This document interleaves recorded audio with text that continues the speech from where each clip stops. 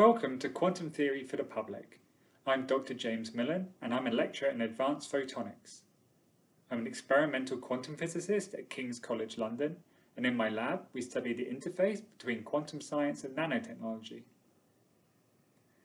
I've been teaching the public about quantum physics for about the last 10 years, including writing articles for national newspapers and being a scientific advisor on several BBC documentaries.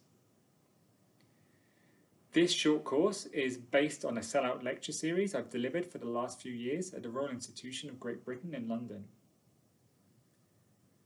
Quantum theory surely is an enigmatic subject, but it also is incredibly practically useful.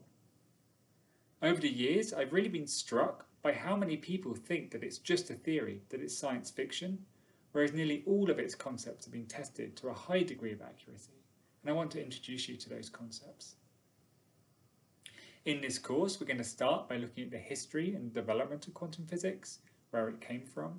We're going to look at the foundations and the formalism so you can understand the language of quantum mechanics. And then we'll move on to the philosophy and philosophical implications.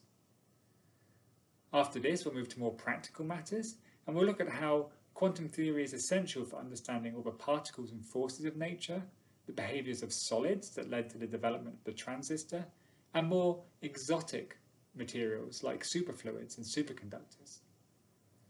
Towards the end of the course, we're going to move on to the quantum industrial revolution and talk about quantum computing, quantum information science, quantum communications, and quantum teleportation.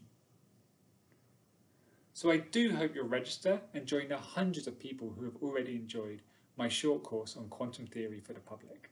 Thank you.